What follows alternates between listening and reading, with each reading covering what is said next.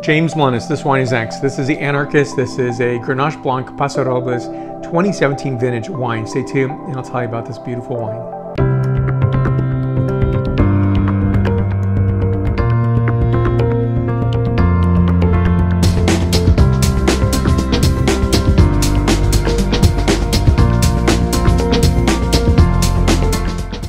Gorgeous wine here. And so this is a producer called Anarchist.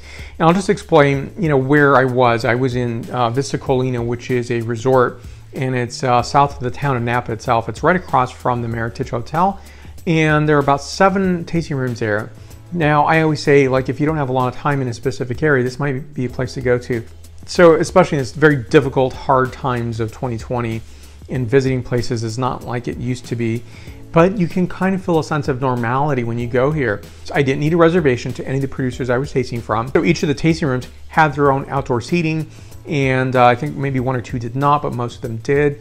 There's also a common place where you can sit down, a lot of social distancing. There's music on Sundays.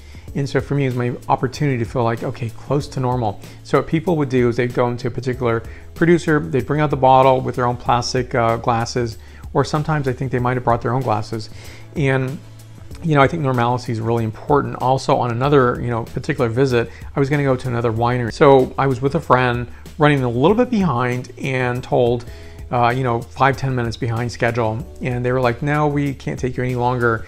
And, this is the world we live in today. And I get that it's stressful. It's not easy hosting people in this period of time. And yet it was, I was disappointed. So when we were able to come to Vista Colina, the sense of normalcy fit in, especially for Napa, and I felt good about it. I felt, okay, I feel welcomed. Now, the other producer who was not rather welcoming and not very, accommodating, sure, it's not like being half an hour late and missing half of your appointment. In fact, it wasn't really an appointment. It was just something to come by for a tasting, but they required 1 hour, which is kind of a long period of time. And I've explained that I've tasted their wines. I know their wines really well. I just wanted to visit. And just couldn't happen. So I think there's a lot of that going on. Talking to other people, I get that sense. So here we go. Now the Anarchist, beautiful artwork here. I like this because it's, a very modern art piece. So it's kind of counterintuitive to see this really nice A. It's a wraparound label. It's a 13.7% ABV wine, which makes me happy. So when I'm tasting a lot of Grenache Blanc, I'm tasting in the 14.5 range and above.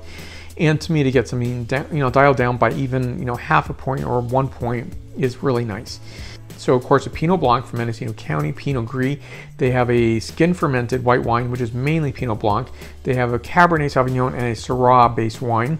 And they also have another program called the Foundry. So there's 2 levels of wines, the Anarchist and also the Foundry wines. Now, most of their wines have names, like one of them is Rosé Against the Machine, 15 Minutes of Fame, Conspiracy Theory.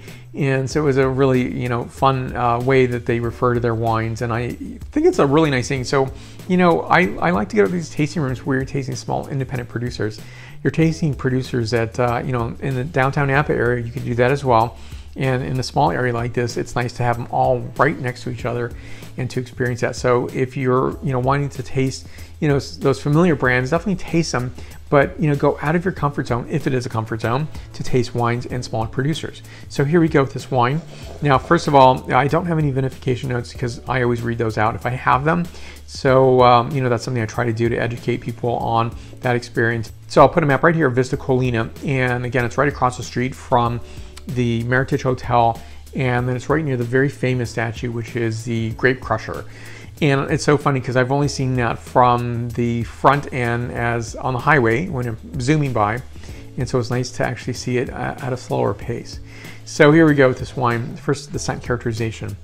So this is really gorgeous notes of orange peel, a bit of citrus pulp, moist stones, and jasmine.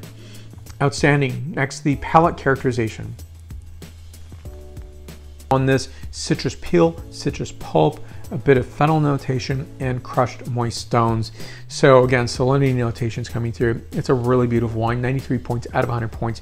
I'll put more information on the producer down below. Questions and comments you can list there, and that's where the like button is. So if you like this video, please give a like, and also subscribe to this channel if you haven't done so already. And if you have, grazie, thank you so much. And between videos, you'll find me on Facebook, Twitter, Instagram, LinkedIn, and WordPress. My podcasts are on Apple Podcasts, Stitcher, Spotify, and iHeartRadio. Thank you for watching. I'll see you in the next video. Santé.